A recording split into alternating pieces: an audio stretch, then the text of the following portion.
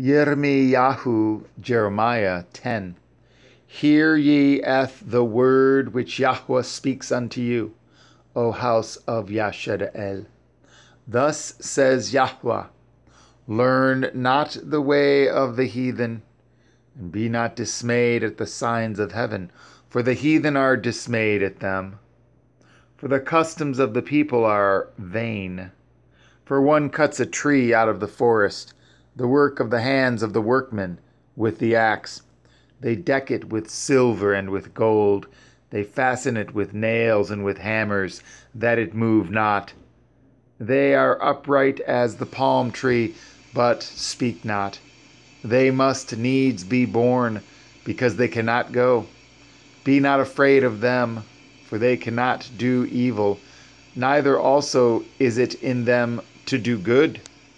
For as much as there is none like unto you, O Yahweh, you are great, and your name is great in might. Who would not fear you, O King of nations? For to you does it appertain. For as much as among all the wise men of the nations, and in all their kingdoms, there is none like unto you. But they are altogether brutish and foolish. The tree is a doctrine of vanities. Silver spread into plates is brought from Tarshish, and gold from Uphaz, the work of the workmen and of the hands of the founder.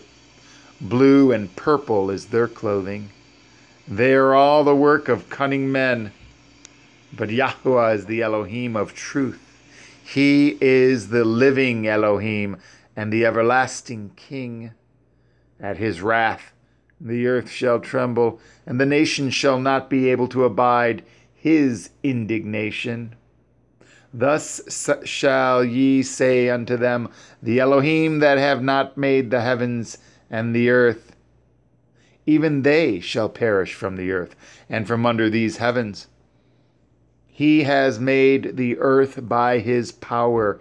He has established the world by his wisdom, and has stretched out the heavens by his discretion. When he utters his voice, there is a multitude of waters in the heavens, and he causes the vapors to ascend from the ends of the earth. He makes lightnings with rain, and brings forth the wind out of his treasures. Every man is brutish in his knowledge. Every founder is confounded by graven image. For his molten image is falsehood, and there is no breath in them. They are vanity, and the work of errors. In the time of their visitation they shall perish. The portion of Yaakov is not like them, for he is the former of all things, and Yashadael is the rod of his inheritance. Yahuwah Sabaoth is his name. Gather up your wares out of the land, O inhabitant of the fortress. For thus says Yahuwah, behold, I will sling out at the inhabitants of the land at this once, and will distress them, that they may find it so. Woe is me for my hurt, my wound is grievous. But I said, truly this is a grief, and I must bear it. My tabernacle is spoiled, and all my cords are broken. My children are gone forth of me, and they are not. There is none to stretch forth my tent any more, and to set up my curtains.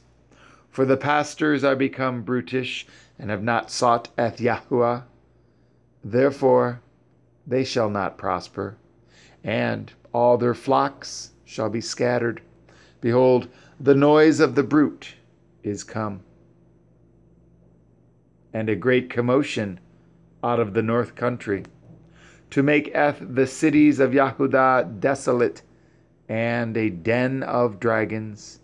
O Yahweh, I know that the way of man is not in himself. It is not in man that walks to direct his steps.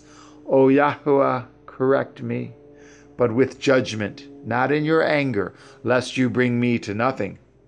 Pour out your fury upon the heathen that know you not. and upon the families that call not on your name.